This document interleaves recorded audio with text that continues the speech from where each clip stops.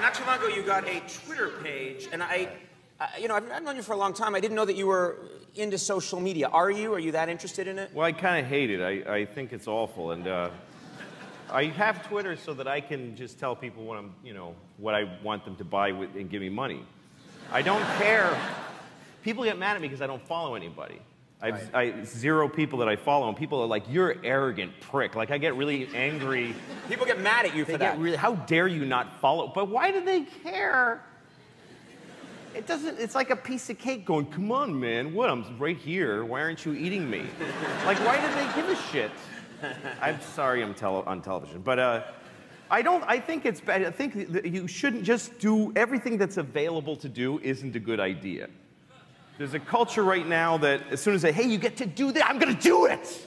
There's no sort of like, maybe that's not just the constant, nobody takes in life unless it comes through this. Yes. Like, whenever I see a televised event that's a huge, like the Olympics opening ceremony or a Times Square at midnight on New Year's Eve, everybody, they see seas of people all looking at it through their phone. Yeah. Like, there's explosions and acrobats, but they're looking at it through a little 3-inch screen.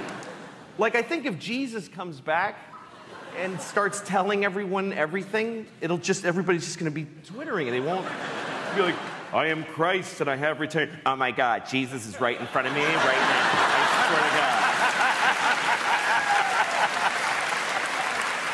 But this is, I'm now going to impart to you, I have a twit pic of Jesus. Oh my God, he's trending. Jesus is trending right now. Okay. No one will have any idea what he said. Can you just look at me for a second?